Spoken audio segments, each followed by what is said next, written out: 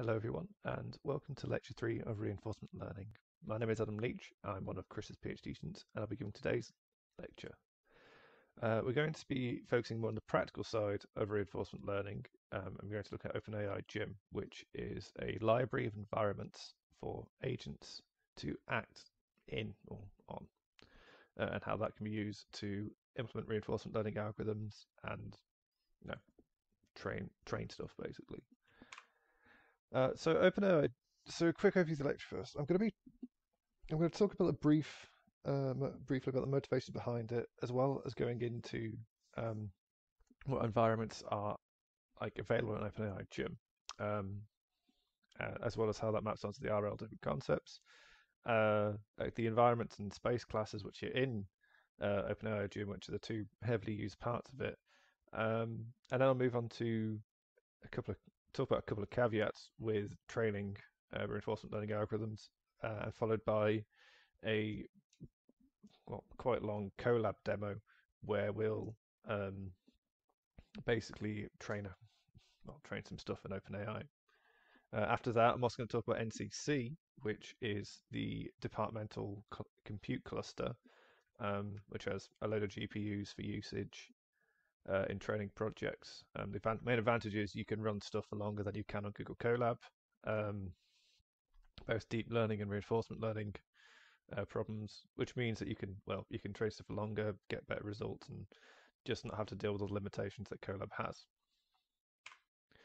So OpenAI Gym, at its most basic level, was created to answer the question of how do we compare different reinforcement learning algorithms. In general, it's really difficult to replicate results if you're working on different implementations of the same environment.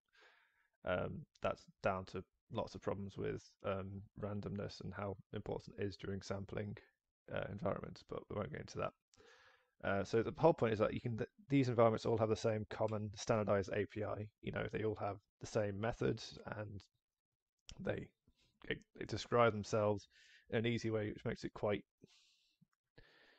easy to write generalized code that works across different environments. For example, one of the environments you can have is just an Atari 2600, and there's about 50 different games you can play on it. And what makes it really good is that you have the same observation and you have the same action space. So you can literally just change the name of the environment, change the type of environment, and run exactly the same code. And this allows you to compare how the same algorithm runs in different games and see which games are easier or which games are harder, because of the implicit nature of the environment, and not something because of how big is the action space, how many different things can I do. Well, they're both the same in this. It's just the environment itself is more complicated, or it's more difficult to explore because you need to do lots of chosen actions, motivated actions to get anywhere. And that's what you end up with in this graph I have on the right hand side, is that games like pinball, when you just flip paddle whenever the ball comes near the you flip the paddle when the ball comes near it. That's not hard to beat. But longer games like Pac-Man, where you have to have a considerable long series of motivated actions to score well, a lot of reinforcement algorithms don't do well on this. So you can probably see that Mrs. Pac-Man is down the bottom here, whereas pinball is at the top here, and that shows what I mean. So there are many different environments available in OpenAI. You have full 2D and 3D physics simulations. There are things like classic control, which are problems from physics and basic dynamics. There's also simple text ones, which are meant to just be easy to learn to test if your RL algorithm is doing anything really stupid on or not. And it's also very easy to extend as well. You can write your own environments very quickly. You only have to implement about 3 or 4 methods and fill in a couple of attributes, and you can just run RL algorithms on these things as well. So it's really good. It's really nice to use. So if you've seen any of the basics of our RL concepts, you might be aware of the actor environment model. Like, you have an actor which gives an action to the environment, like it takes an action in the environment, and the environment responds with a observation. And the actor acts upon that observation, chooses an action based on that observation that goes round and round and round and round a loop. Uh, and that's basically what I've shown on the right here. Is this set of like actor environment loops, but as explicit Python code. You create an environment. This one's cart pole. You will see it later in the demo. We create an actor. We reset the environment to get the basic state, like the starting position of the cart and the pole on it, and then we just loop through actions based upon what the actor sees, and we feed those into the environment, and we pull out the observation from that. We also pull out a reward signal, as well as a boolean that says, "Oh, is it done or not?" and some info metadata. But the core loop for this, if you were evaluating an actor and just seeing how it moves and just letting it move through space without training it at all, is just the action and observation pair. They just go back and forth, back and forth, back and forth. So the gym.environment class, instances of it have a set of different methods. And core 2, you want to care about a reset and step. These are the two I was talking about in the previous slide I used, which are, well, you get your initial observation, and then you just take steps through your environment. The reason you want to use reset rather than just creating a new environment every time is that sometimes if your init function does something heavy, like, I don't know, if it's connecting to an external process which boots up an entire game and it needs to load in all the textures, which takes quite a bit of time, your reset might just be, put everything back to the starting position. Which means it's running loads and loads of loops and training loads and loads of different runs is a lot faster. The step is, well, it takes a step. Like in a shooting thing, it might be like, okay, what are you doing this frame? I'm going to be forward. If you're in a game of Pong, it's like, oh, this step I'm going to move up, or this step I'm going to move down. And those are actions that you feed into it. So out of that, you get a tuple, which is observation, reward, done on info. I think we've gone observation enough, so you should know that. Reward just tells you how much goodness you get from your current signal. Like you've seen in the previous lectures what reward is, so we'll gloss over it. So an environment, also the important thing is an environment can end. Environments have a finite finish point most of the time. In fact, certain forms of training, you need it to finish in order to know how good the entire thing was. Yeah, that's just what the done boolean does. It just says back to the actor, yeah, you're done here. That's it. And then you can finish the run, reset it, and start again. And then there's the info dict, which is just a dict of metadata. As an example, the Atari games, the info dictionary tells you how many lives you have left, but that's something that you don't show to the actor. You shouldn't know about that. Yeah, there's a few additional methods, which are some of them are very useful, some of them it's like, oh, okay. So the seed method is very useful. If you have a environment which has any degree of randomness, it's very important that you can set the seed of that randomness.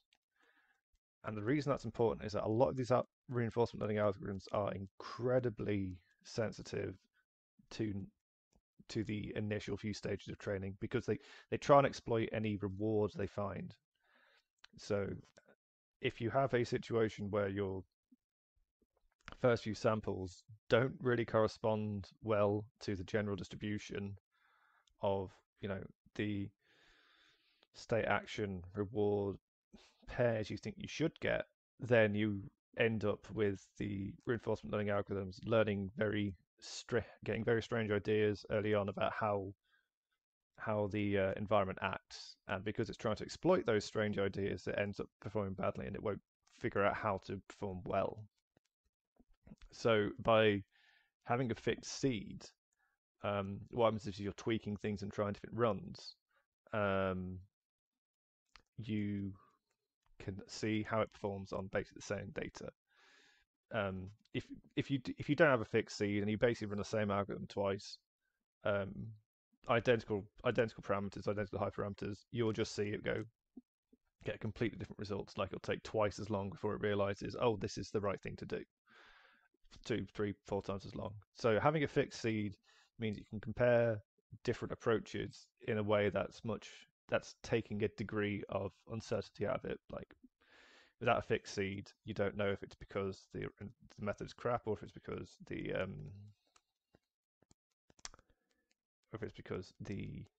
algorithm or because of just like poor sampling. Uh, the render method is also quite useful. Um, all these things with like your what your actor sees and the actions it spits out. Um, well, I mean, they're just a load of floats or they're a load of integers. Like they're quite difficult to actually understand. The render method is entirely for you as a person to view what the environment looks like. That's all it's there for. So when you are training something, unless you want to look at it and physically inspect yourself what's going on, you don't use the render method. That's the only time it ever comes in handy, and it is very handy because it is generally a good idea to see what your algorithm's doing and what choices it's making. But it's very dependent as well. Very dependent on how your environment is constructed. So in the Atari case, environment.render will pop open a window of like, hey, what does the screen of this Atari game look like right now? Or it can render to an RGB array. Or in other things like the toy text example environments, it just pops up a little printout of like the text that it's looking at. Um, but in the cart pole example, and this is where the big contrast is, in cart pole, the observation that the uh, actor sees is just a list of velocities and positions, whereas the render gives you a full like 2D little square little window popping up that shows you where the cart is and where the pole on top of it is. Um, so yeah, that's why render is so important, that you can physically see and understand just intuitively what is going on rather than having to understand the array of floats. Um, Close method, yeah, it performs cleanup. Yeah, as it says there, performs cleanup actions and stops the environment. Um, what that means is, like, I mean, in most cases, for a lot of the included gym environments, it doesn't really do anything. It just says, oh, okay, well, shut it down normally. Um, in other examples, like when I was talking about the reset example, you might be communicating to a different process that's running a full game. The close method would send a termination signal to that process. It would basically say, okay, yeah, you need to like shut down the game and close everything and terminate. So it's yeah. So for most of the training you'll be doing, that's not really necessary. Um, Particular note is if you use the with syntax the way you would if you were opening a file, environment.close gets called automatically at the end of the indented part. So it's quite useful for that. Yeah, but if you've got something that's a bit complicated and talks to an external environment or process, maybe heaven forbid you're talking to a stock trading robot or algorithm, or you're talking to a third-party game, treat it as if the environment's like a file object and open it using the with syntax, and it'll automatically perform the cleanup and close. Now, there's a few other attributes that go along with a environment. Um, a gym object, once it's instanced, will have a action space and observation space attribute. These are very useful as they can be used to they can be interrogated to find out what shape the data you feed into as an action is and what shape the response you get back from an environment is. I'll talk a bit more about what those spaces actually are on the next slide, but there's also a few other attributes that aren't quite as important. So each gym object has to implement something called implement something called a reward range. Most, and this just says, hey, like, what's the maximum reward I can get in a time step? What's the minimum reward I can get in a time step? By default, it's minus infinity to plus infinity, but there are some algorithms out there like Rmax which need to know what the maximum reward is at each step in order to optimize properly. No one really uses Rmax though, so it's kind of like not really necessary, but there's no real situations where you don't really know what your maximum reward's going to be. So it's kind of right. There's also metadata and spec. They're just dictionaries of metadata, and also the spec attribute can be used by like wrappers around environment classes that put in like automatic monitoring or rendering a video of a run every like 50 or something like that. But they just give other tools in the OpenAI Gym environment information about how to behave. Um, so back to the space class. So each of action space and observation space is a instance of the space class. Well, it's an instance of something that derives from the space class. Um, there's those different forms, and there's discrete, box, multi-binary, multi-discrete. There's the ones like tuple and dict, where you can effectively create your own out of sub ones. Like you might have a list of different spaces, like one continuous, one discrete, and you can smash them together in a tuple, and then your action space can be a combination of continuous and discrete. So, for example, um, I don't know what gear to be in and how hard to press the accelerator. If you can instantaneously change or something, that's not a good example, but something like that. Like I don't know, like what direction to run and should I be shooting this frame or stuff like that. There you can write your own as well. They're a bit weird to implement because there's not much there. And they don't really give you that much, but in most cases you can usually conceive of anything you want to do as one of the existing action spaces and combine them together to get things out that you want. And what's quite nice is that because these action spaces are built into the environment, if you have an algorithm that requires random sampling, you can just sample directly from that action space. So if you want random sampling, you don't have to implement your own random algorithm. You can just be like, okay, environment action space dot sample. Oh, there's a random action. I can put that into my environment with environment step, and it will take that random action. And the reason that's useful is that when you're doing reinforcement learning, there's always this balance between exploration and exploitation. Do I take moves that I know that's good, or do I try something new to find out if I can then do if that's better than my current thing? And in a lot of settings, your exploration takes the form of just a random move. So that's true for deep Q learning, which is one of the algorithms we're going to be looking at later. Not in too much detail though. Yeah, it's also quite nice because if you generate data, if you generate an action, you can also check to see if it's valid. Like you can just say, "Oh, action space does it contain this action I've come up with here?" Um, and this is implemented. This is implemented on all of the built-in OpenAI Gym classes environments, and but it isn't actually checked at runtime. So if you use the step method an environment and you feed it something wrong that isn't in the action space, it won't yell at you and say, "Hey, this isn't in the action space." It will yell at you as like a, I don't know, index error or "Oh, it's not an NumPy array," or not sort of like there's no checks in place, but you can do them yourself and say, "Oh, is this the right thing or not?" Oh, good, but I can take that check out because I know I always produce NumPy arrays of length 3 or something.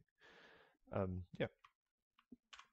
So the action space stuff is also really really important because they can basically be separated into two main forms, which are continuous and discrete. So discrete action space has a fixed number of possible values, and continuous ones have an infinite number of possible values. So an example of discrete action state would be if I'm playing a game of solitaire, I have a fixed number of actions at any stage in the game, which is how to move each card, like to move from row 1 to row 2, row 1 to row 3, row 2 to row 4, and yeah, like that. In fact, my action space in that, for example, might be a tuple of two discrete values that range over the thing, and that says, okay, I move from here to here, sort of thing,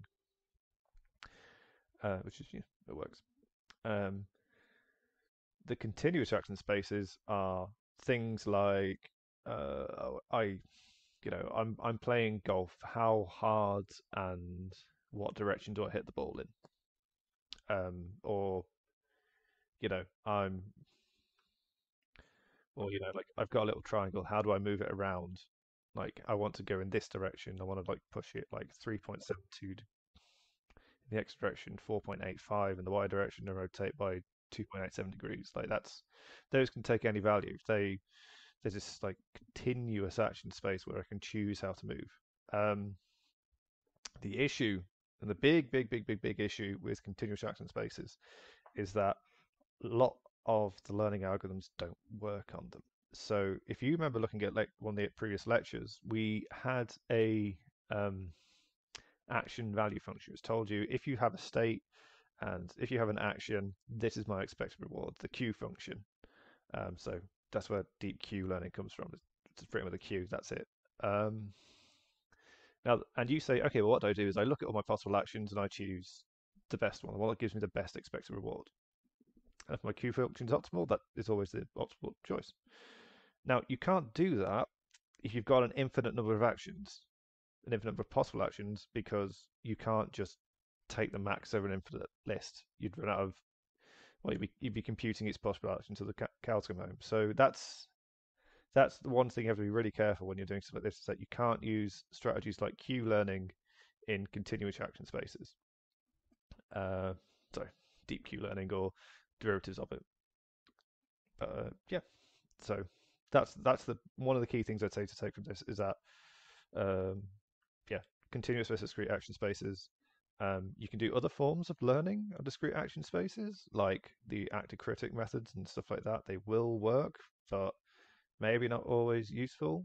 Like Q learning generally performs better in those cases, but the big one is that you cannot use an actor which uses a Q function to internally in a continuous action space because you don't know what all the actions are. You have an infinite number of them. Anyway, moving on. We're going to go through the demo. So this slide will be updated with a link to the demo code. I haven't actually. I'll include it after I finish writing at the end of the lecture. But what we're going to do is we're going to set up a cartpole classic control environment. It's slightly different to the Atari 2600 environment in your like coursework, because there's a couple of funky things you have to do to go to work, and those are just like little annoying. They're just little problems with the Google Colab platform as a whole, and I'll go into more detail later. We're then going to take a Q network, and we're going to train that on this cartpole classic control environment. Just run it for a few hundred iterations and see how well it does. It should, it'll learn pretty quickly because it's a pretty simple environment. There's only four input. There's only four values to observe, and there's two actions, and there's two possible actions to spit out, and the dynamics is quite simple as well. Well, then after that, we're going to write our own custom environment, and then which will require our own observation action spaces, and then train another deep Q network on the custom environment, and to compare it how well it performs, because we're going to choose a custom environment which we can just produce an optimal actor for. Like we know how it will, we know how to work, how to run it, so we'll just do that, and we'll compare it with how an optimal actor performs. So I'm just going to pause the video, and then I will join you in the Colab.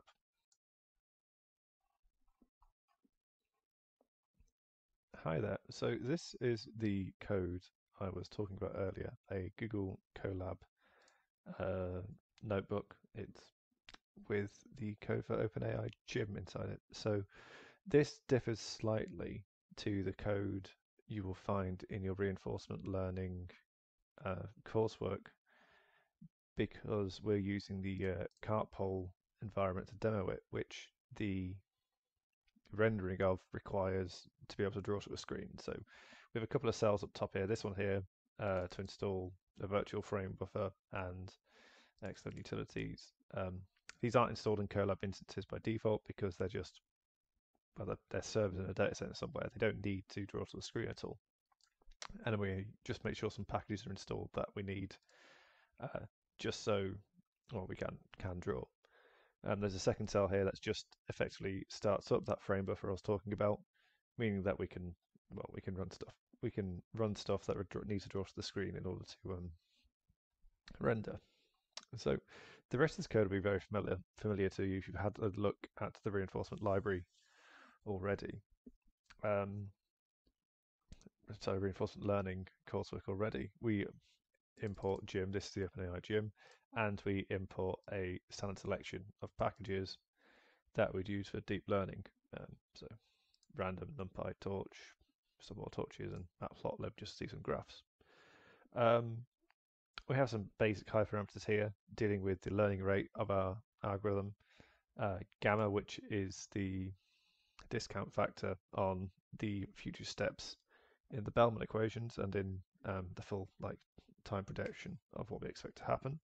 Sorry, yes. So the buffer limit term that we see here refers to the size of this replay buffer class. Now, the replay buffer class might seem a bit strange to people, but what it's there because deep Q networks or are a off-policy reinforcement learning algorithm.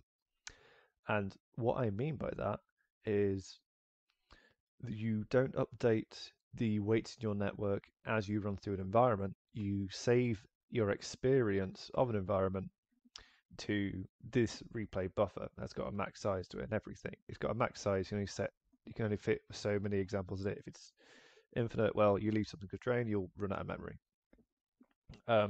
So in this we store effectively in this we store a tuple of a tuple which tells us what the state was at a particular point in time. We store the current state, the action we chose, the state we ended up in, and whether it would finished or not, whether the environment had run until the end and we were done.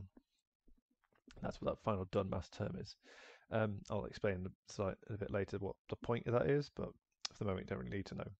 So this basically builds up and builds up as we run our environment and we run how the Qt network should act in that environment over and over and over again, and it builds up this big buffer of experience and how to act in it. Now, our Q network we use here, and what we traditionally consider to be a Q function. So a Q is the action value function, which you use as Q. It's Q of S and A. What we do with the Q network is slightly different. Instead of evaluating a Q network over a state in action, we know exactly how many actions we can take because of the situation we're in. We know how many actions we can take, so what we do is we output them in parallel from our Q network. They are just different values in the output vector. And each of those is, if we take action 0, this is what we expect to get as a return. If we take action 1, this is what we expect to get as a return. If we take action 2, this is what we expect to get as a return. And you do them all in parallel, and then you just say, okay, well, whichever one of these is max, that's the action I take. It's the same basic theory as the max over Q of S and A. Well, but in this case, we don't iterate over every A. We just produce them all in parallel, and then we choose which one we want. So we have like our input size and we have our output size. The output size is equal to the number of actions, and our input size is equal to the size of the observation space. Um, forward is just a standard 3-layer fully connected neural network, and our sample action is just a sample action is the function where we choose what our best result is, our best action. That's our argmax here.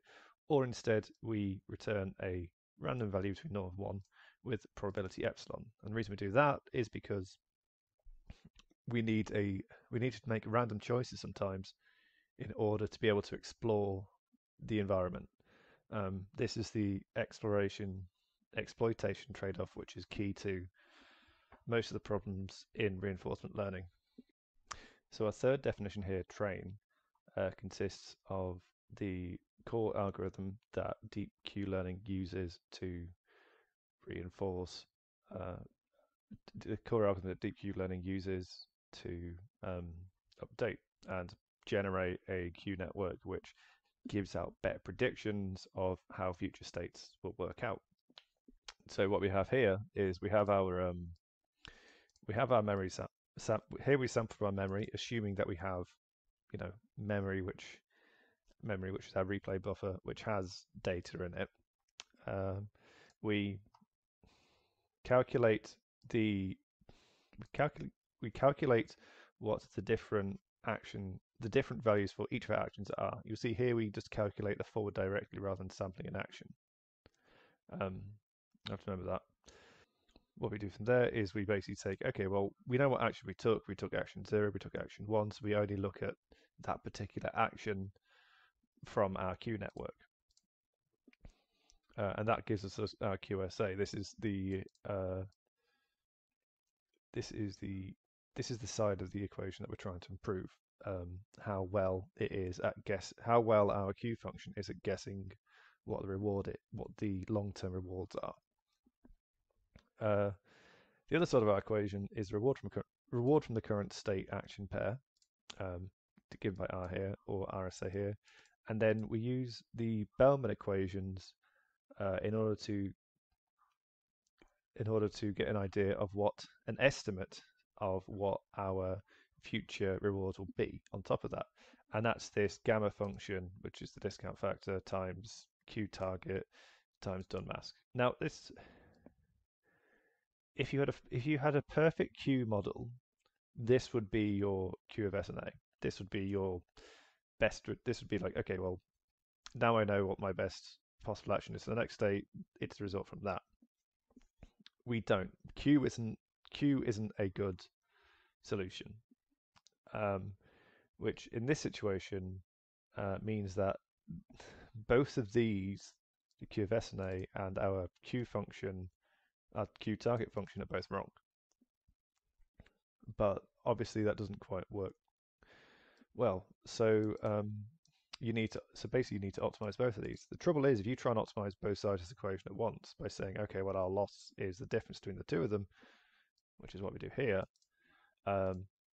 things go horribly wrong and it's very unstable training. So what you end up doing instead is you have a Q target, which is a second neural network identical to the first, but the weights lag behind. You only update the weights by copying over your original Q network every 5-10 steps of your training runs.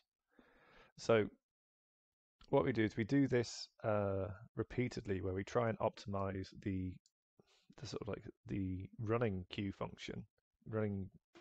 network until, and we do this again and again, and then every so often, because this is always out of date and worse than this, every so often we update this and we improve that, and then we can get better and better Q functions over time until maybe we won't reach the optimal policy, but eventually we reach a policy that's good enough, or at least makes the right choices. Anyway, so standard from here on out, we calculate that target value there, and then our loss is just L1 loss, but smoothed out a bit, and then we just take some optimizer and loss steps as you would in a standard deep learning algorithm.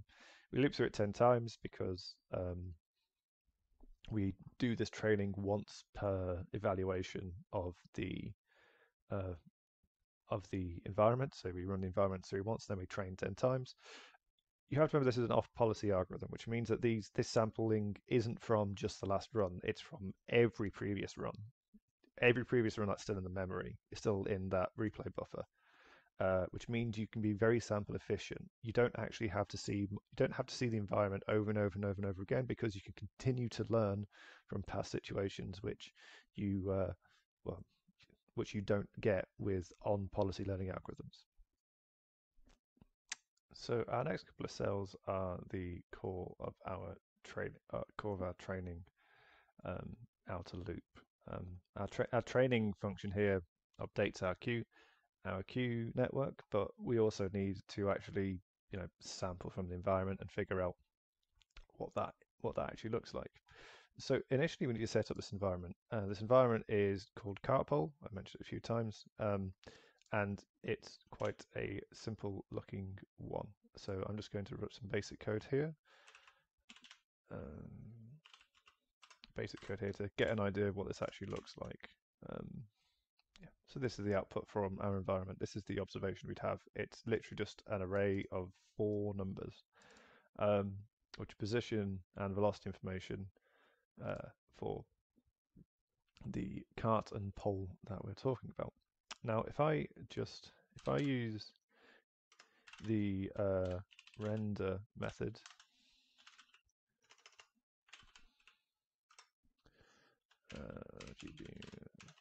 sorry, I would be doing this with human, but it doesn't quite work on Colab. If I do this, we can see we can actually have a look at what this does look like. This environment looks like. So nicely, this just passes straight into imshow, and we can see it. So this is our basic environment. It is a little cart, this little black rectangle, and this pole, which is this like wooden stick thing balancing on top. This is attached at one end. It's attached at the bottom. If you've ever done that that school thing where you have a pen balancing on your finger and you try and keep up in the air, it's a 2D version of that, and it's a fundamentally unstable equilibrium. You have to manually correct and correct constantly in order to keep this from falling over. This is the environment that we're training. In this environment we get a point. We get a reward of 1 for every time step it doesn't fall over in, and if the angle goes above 15 degrees, then it fails, and that's it. The environment is done, and we have to reset and start again. So I'm just going to run up. So what we've got here is our big outer loop. So going back to the lecture slides from earlier, we still have the original sample action. We still have the original thing of resetting the environment, sampling an action from queue. We're just converting it, sampling our action given the state. We're just converting it to torch here. The added epsilon here is our chance of doing something random. And then we take a step in our environment here and take out the observation, which is S prime in this case, R done in info. Done mask is just done mask is there as part of the training information. If you get to the end of a run, then the queue network at the end will try and predict a reward of plus or minus 1, or we'll try and predict the reward, but there is no future reward because you're at the end of the run. So we mask it out, because if there's if the environment is done, then there's no future reward past the point. So at that final step, the reward is just our reward term in the fun. Okay, so what we do here is, as we're generating these samples, our samples of state, action, reward, and state afterwards, we always put these into memory, and eventually, if the memory gets big enough, size 2000 here, we then start running through that training loop. You want your memory to have a nice distribution of possible state, action, use state, reward tuples, just because it means that when you start learning on it, you have a distribution that is more uh, representative of how the game actually plays. Because if that's quite small, uh, your network can overfit to the small samples it can see. So this is 2000 because, well, it's 2000 because it means that you can, as I said, get a wider distribution. Okay, so same thing is while true, if done, break, and these lines here, here, and here are the same as in the original loop. We keep track of the total score because that's what we want to optimize in the end. And we can see while this is training, if I just start running training now, that we want the scores to get better and better. So down here, I have a couple more little things which will, as you can see from your our coursework, print out the performance in marking. And down here, this is just a nice run so you can see how well your stuff's doing. Towards the end, this gets better and better. If we have a look at the videos it produces, refresh.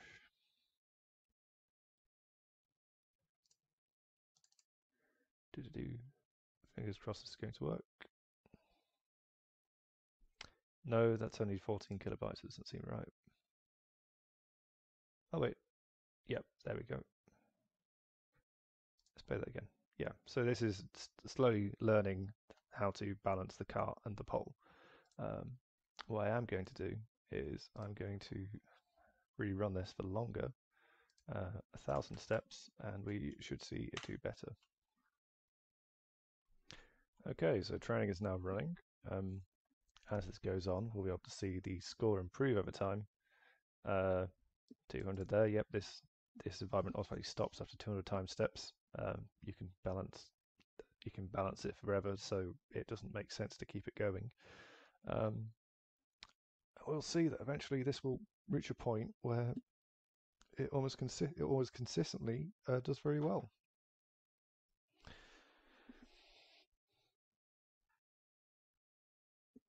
While we're waiting, we can have a look at some of the videos that have already been rendered.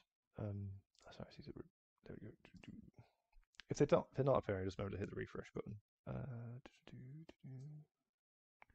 So this was the initial case, the worst possible case. It doesn't really know what it's doing, and we'll see it almost crash immediately. Oh no, sorry, that was the first time. So you did environment.renders at 9 and then reset it later. Let's have a look at 25 instead.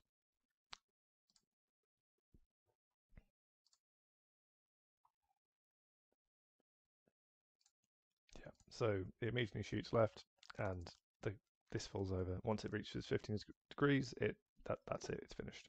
The run has finished. So we are getting to the point where it very consistently scores highly. So if we have a look at one of these late videos, there we go. Let's do 975.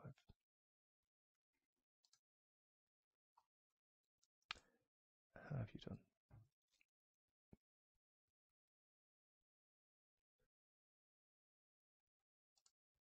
Yeah, there we go. So it's getting better at moving left and right, and keeping it going.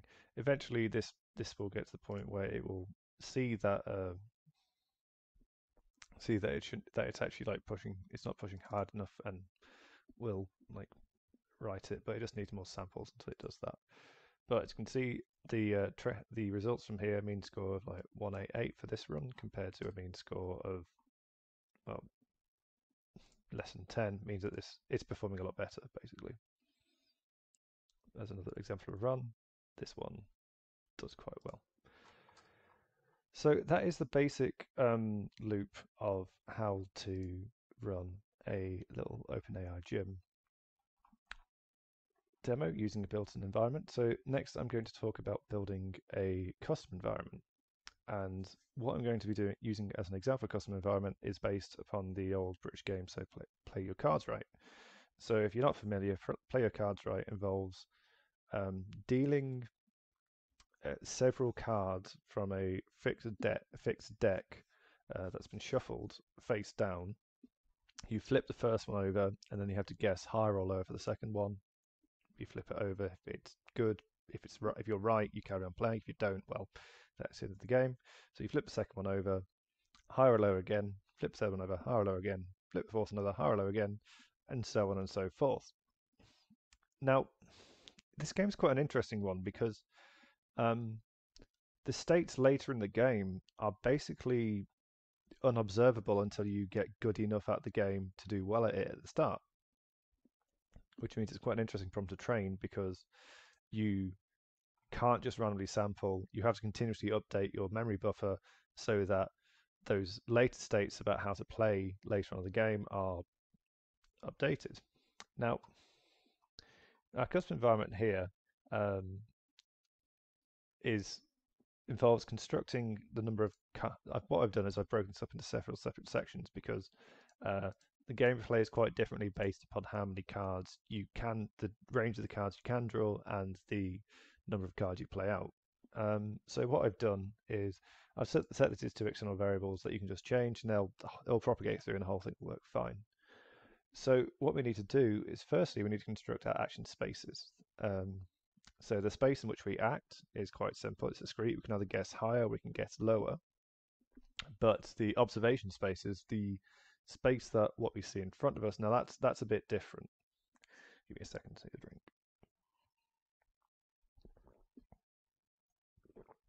So the question is, how do you represent that? How do you represent a discrete set of cards, which it then learns from? Now, there's a few different ways here, and the way I've chosen is well, it works basically. And what I'm using the Gym multi-binary space. So this is a n-dimensional binary space, which means that I have a drawn count by highest card plus one array of ones and zeros. And what I'm going to do is I'm going to use one hot encoding. So I'm going to use the zero value or the zeroth index to represent a hidden card, and the other ones 1 through up to highest card to represent the cards 1 through n. So in this case, this space isn't quite right though, because this is the space the observations come from.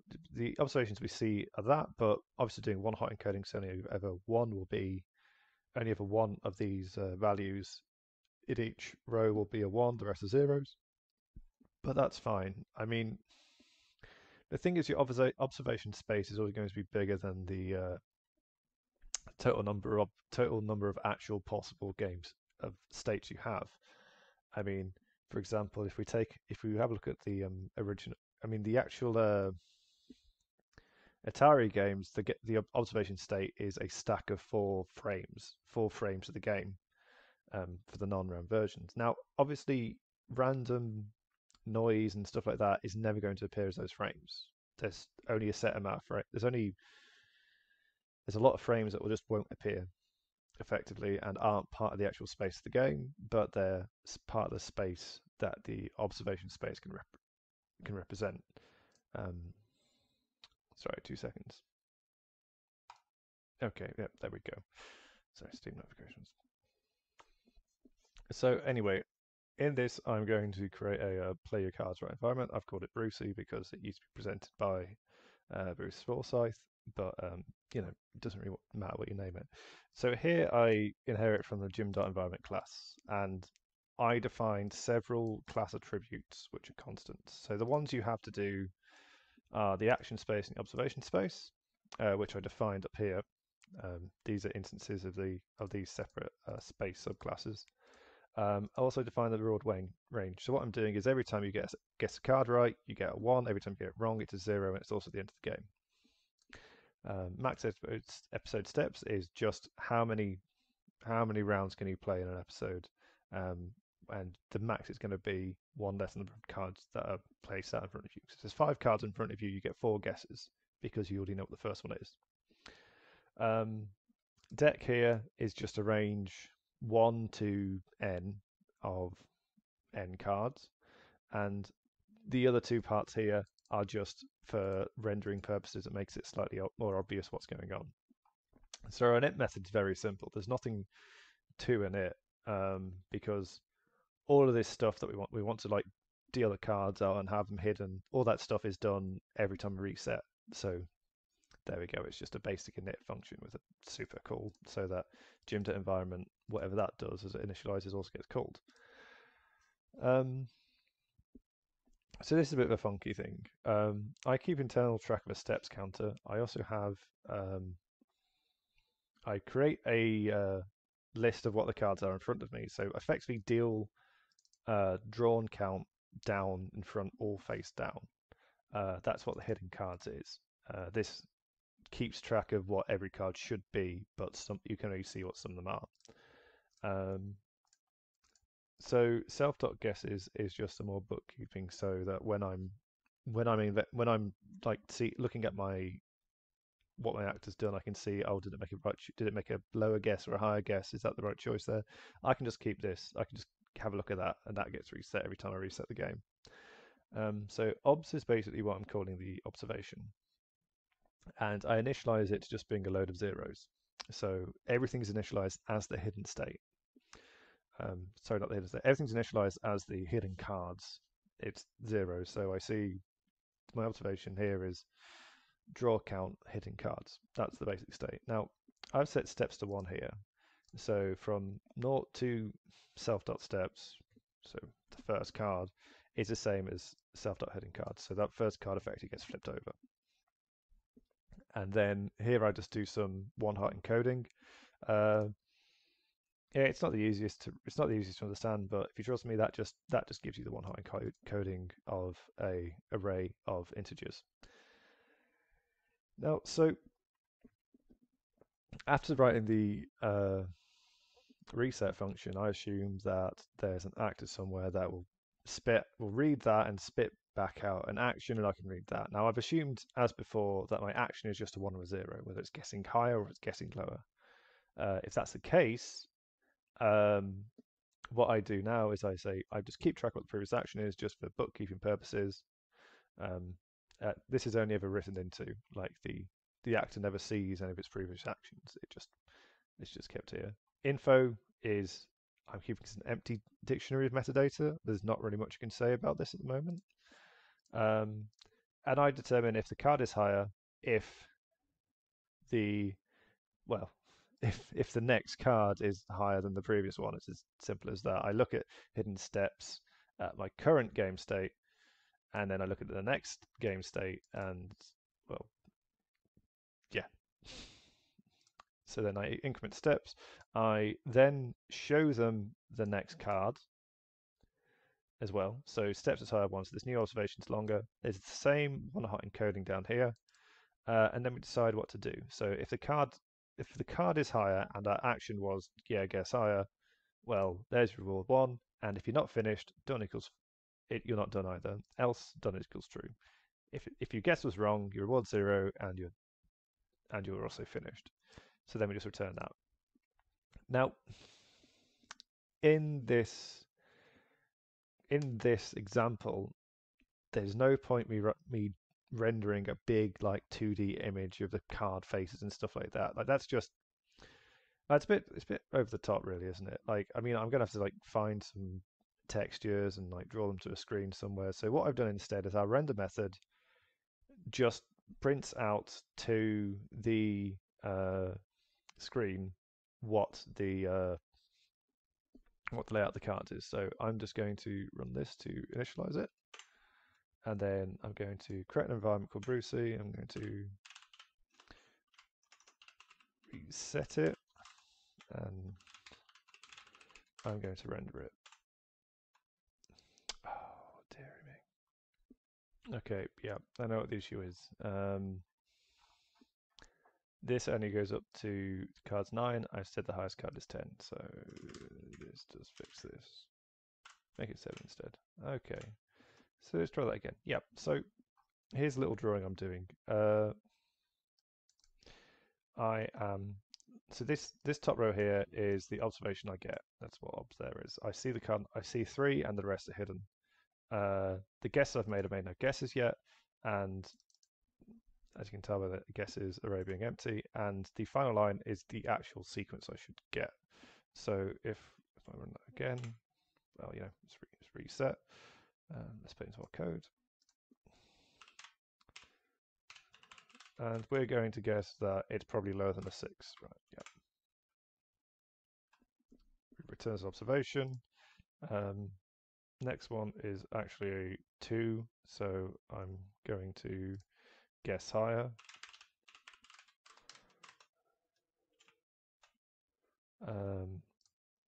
And I'm just going to render it now to see like what the game state is.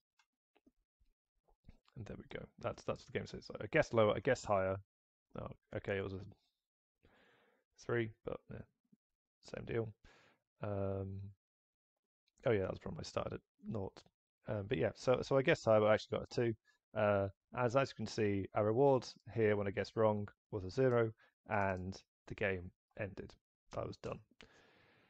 So at this point, I should reset and then play it again, but I'm not going to. I'm just going to run through and make sure we get results. So once again, we're now going to train a Q network, which takes in a linear.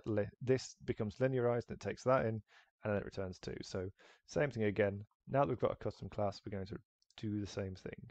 I've stripped this down a bit. There's no rendering because that a wrapper isn't around the environment.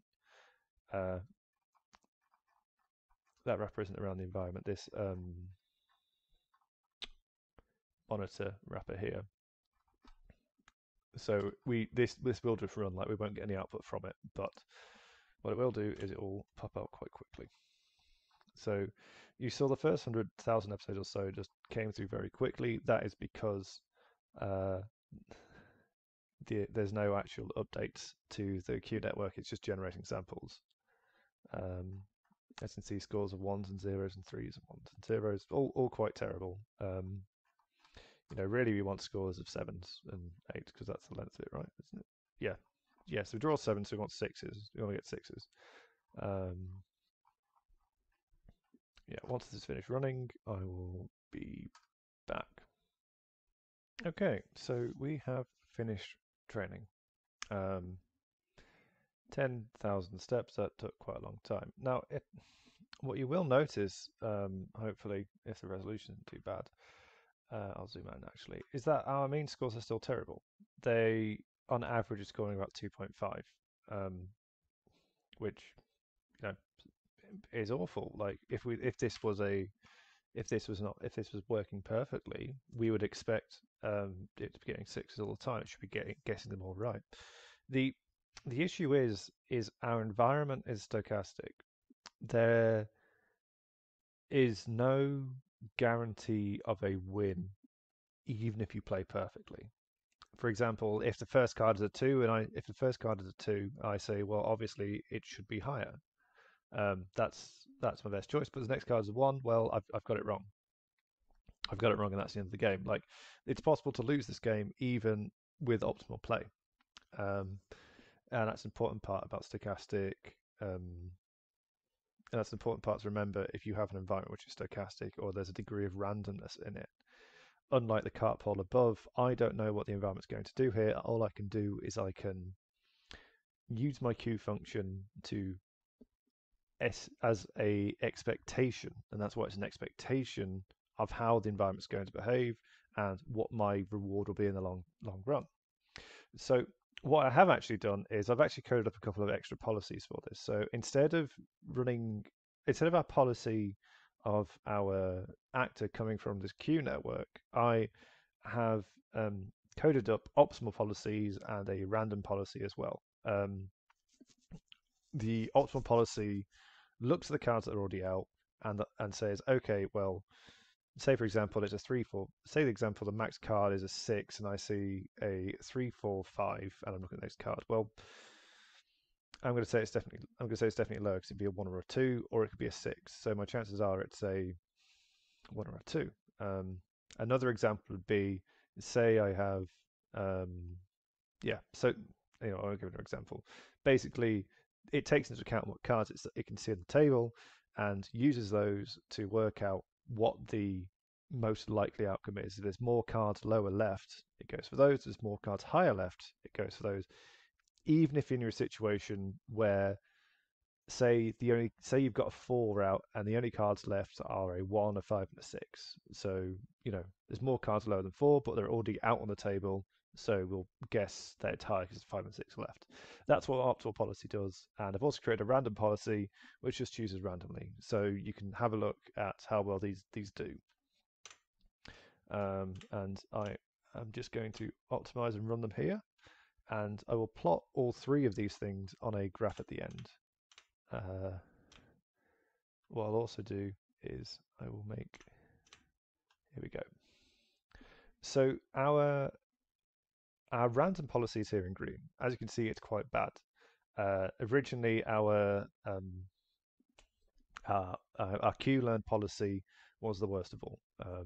But after it starts learning, the performance gradually increases over time until it hits about the same sort of level as our optimal policy. Now, it doesn't quite reach it, and this is primarily because the reason you have this sort of like quick increase up to around 2 of getting cards right early on, and then taking a long time to slowly increase is due to that that sort of like long-term, hey, I don't know how to act in later stages because I haven't got enough samples of actually being in them to know what's a good and what's a bad action. And that's basically it. And this is basically another thing you need to remember when you're doing things like deep Q networks and stuff like that, is that a lot of the like naive algorithms don't have any form of importance sampling. So it might perfectly know how to play the first card in this, or the optimal method to play the first card, but when it comes to the second or third card, it hasn't seen any examples of that because its replay buffer is just full of, oh, here's what I do after 1 card.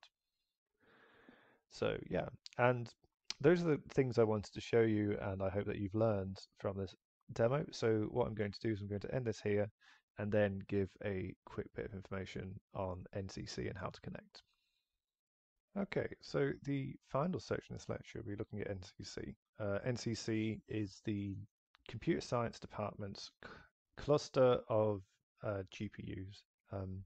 If any of you have previously worked with Hamilton, the university's high-performance computing system, it uses the same backend to schedule jobs and share GPUs between multiple users.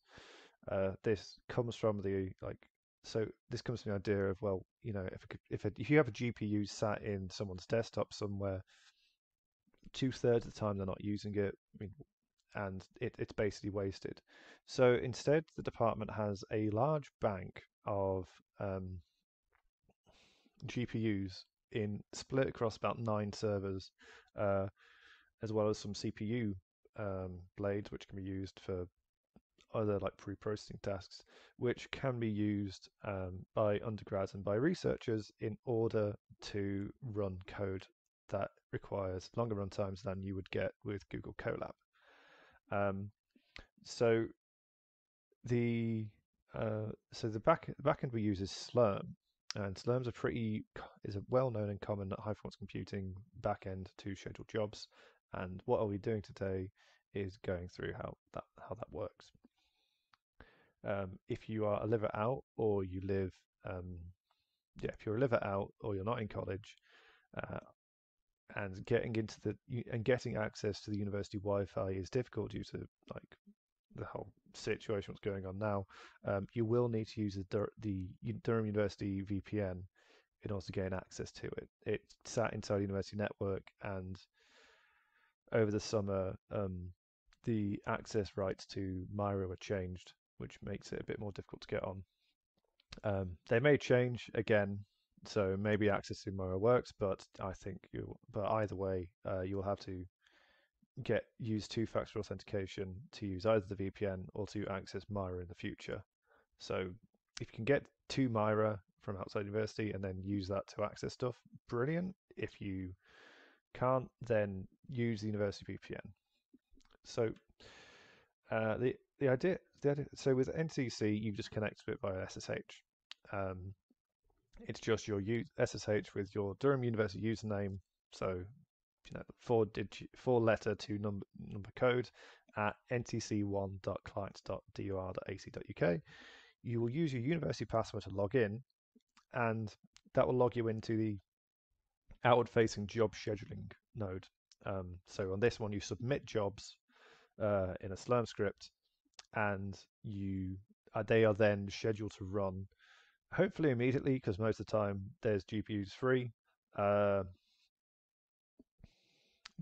But not all, but sometimes it's overloaded if there's deadlines for big conferences and stuff like that.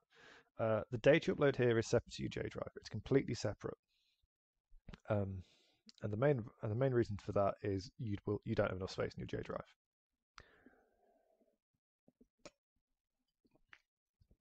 Data sets will be big if you're taking timestamps of how well your models are over time. So you're looking at the weights and stuff and saving them to a file. They'll be big. You'll produce far more data than you have access to on your J drive, and it will quickly fill up. There is a website, a little web page that also runs on NCC1, which will give you information about how to write Slurm scripts if you would rather go through this in text rather than how I'll be explaining it to you. There's also a few basic commands that are useful. SQ, which will give you a list of the jobs that are about to run. SBatch, where you can submit a job, and STOP. I didn't choose the name. This was written by a student called Gregoire, and I think he's maybe left now. But it's a very useful way to see what your CPU and GPU utilization is of the jobs you're running, which can help you optimize your code and make sure that you're not just, you've got a massive Titan XP and it's running at 10% usage because your code spends all its time waiting for new data. It's basically prevent a situation like that, or at least let you be able to see when that's going to happen. So the quick demo I'm going to go through is login in NCC. I'll give an example of Python virtual environments because on NCC you'll definitely need to use Python virtual environments because the system Python, the libraries we use, things like PyTorch, aren't kept up to date. And also the basics of writing a Slurm script and how to submit a job and do some progress review. So I'm just going to stop here and open up a couple of terminals and show you what's going on. Hello. So what I have on my screen is the basic PuTTY configuration you need to use to connect with SSH. PuTTY is a little Windows application. If you're on Linux, I'll also show you how to, but for the moment, you just want your username to be your Durham University username at ntc1.class.ac.uk and connect to port 22. So we just open that. I'll ask for your university password. And there you go, that's it, you're logged in. You can view your files on there and you're done. I'm not going to use PuTTY because the font rendering is terrible. If you're on Linux, this is little Linux thing. It's just SSH.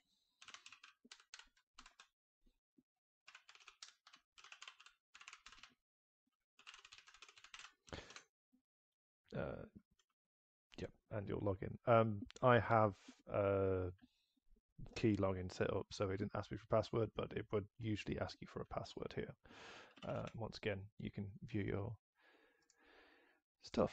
So I'm going to use tmux to show you multiple features at the same time.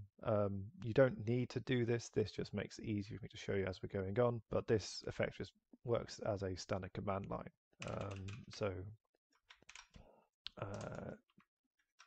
I can now show you two things at once.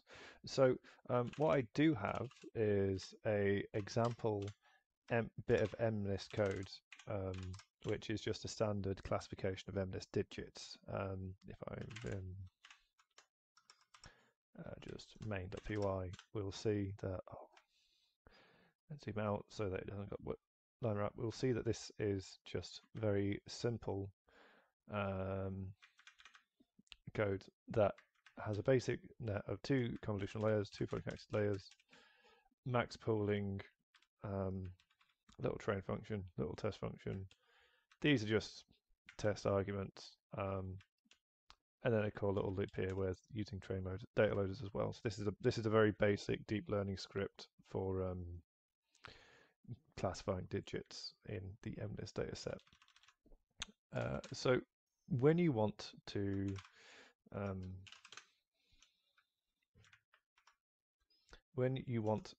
run code on NCC, you can't run it directly. Like I can't just run Python 3 main.py. Like if I do that, I will cause lots of problems. So what you want to do is you want to use something called a Slurm script. And the Slurm script I've written here is called run.sh.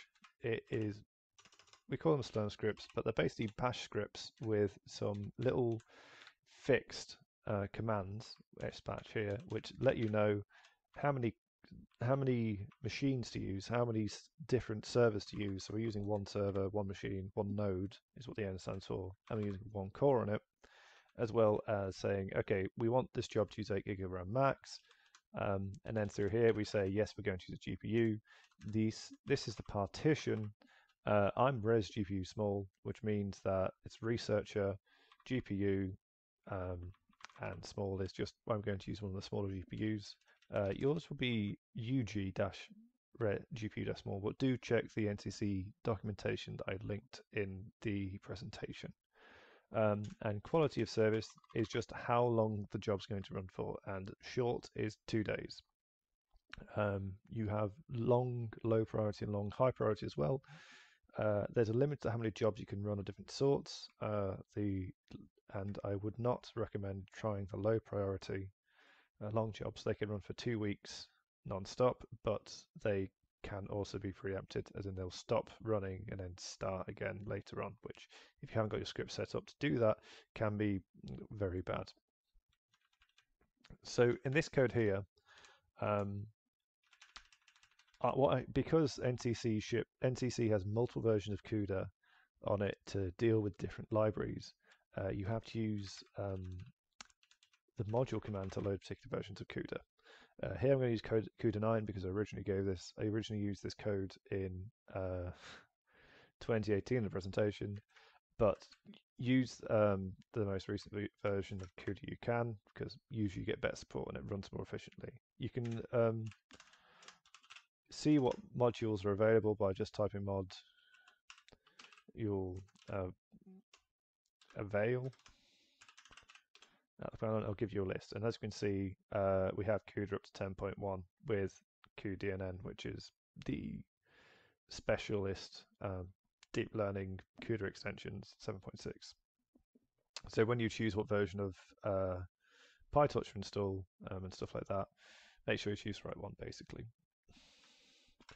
Anyway, so what you will also need to do is to use virtual environments, because NCC has a wide range of different users who use different packages, and if they start colliding, things will go wrong. So you basically need to set up your own Python environment, and fortunately, that's actually very simple, and it's not quite complicated at all. So I just type virtual environment, and I'll list the help options to see what we actually can put on the end. This is a bit long, but the only thing you really need to notice is that you can say you need to specify what type of Python you want to use. NCC runs on Ubuntu 18.04, I think. So the most recent version of Python is 3.7, and I'd suggest using that one. So if I want to make a new virtual environment, I would type, I'll clear it first, make it obvious. I would type in virtual environment. No, wait, what did I type last time? Virtual env, yep.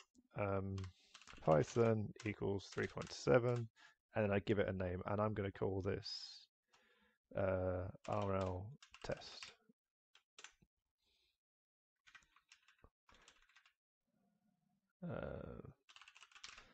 You need to give the name of the executable you want to base it around. There we go. So this is creating my own little Python installation. And what I need to do then is I need to activate it. So right now, this isn't activated. If I could do,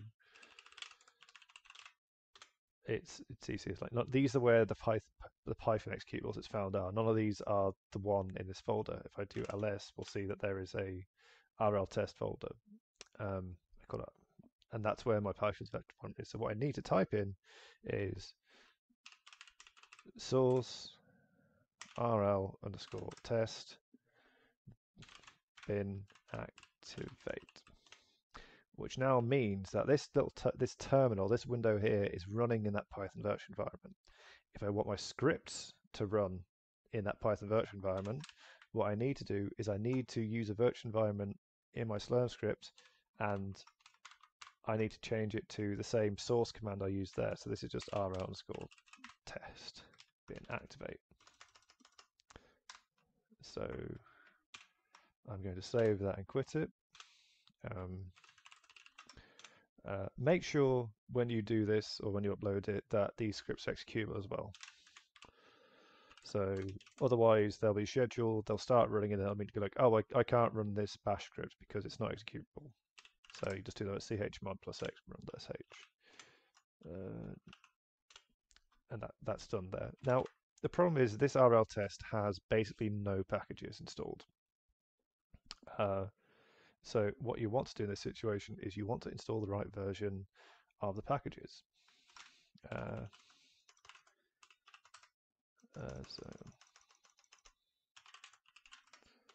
So in this one, I'm using CUDA 9, so I need to install a version of PyTorch that works with CUDA 9. I'm going to go to the PyTorch website and pick out the right version. Just give me a second. Okay, so a quick look shows that it's not very keen on supporting CUDA 9. So what we're going to do is instead we're going to run with a different version of CUDA. In this case, we're going to choose CUDA 10.1 and then cuDNN 7.6. So what I'm going to do is just change this to 10.1-7.6. What I'm going to do is also double check that that works by copy and pasting it into a terminal. And if it yells at me, it's fine. No, it doesn't yell at me. That version of CUDA work.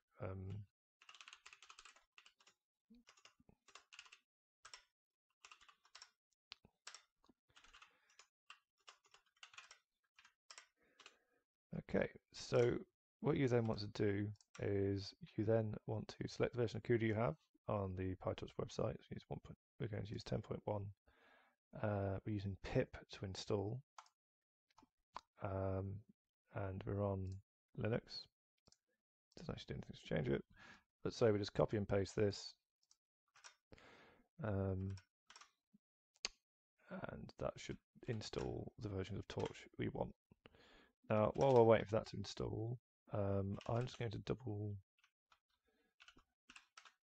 going to save that, and I'm going to double check what other programs we're using. So main.py.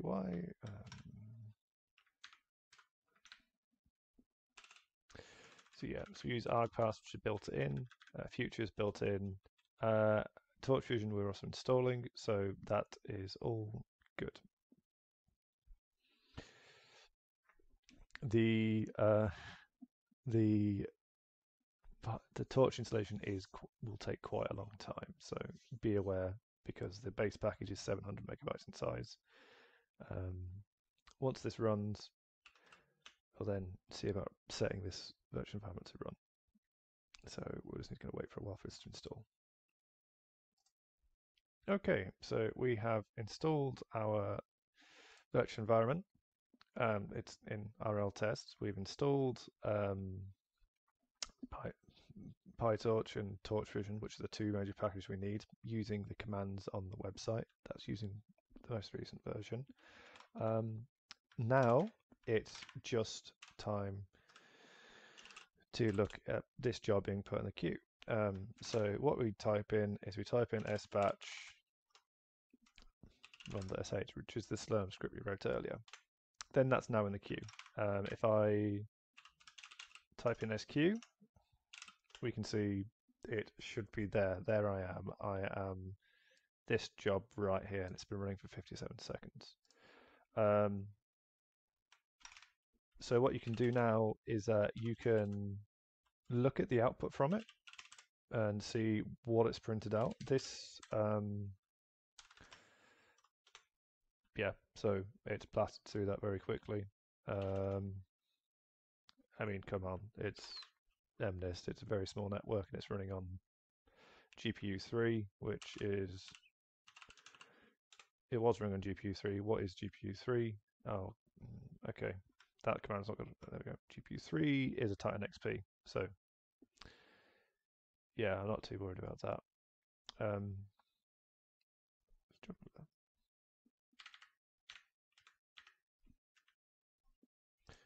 Yeah, so where are we again? Yeah, there we go. It's been running for 1 minute, 53 now.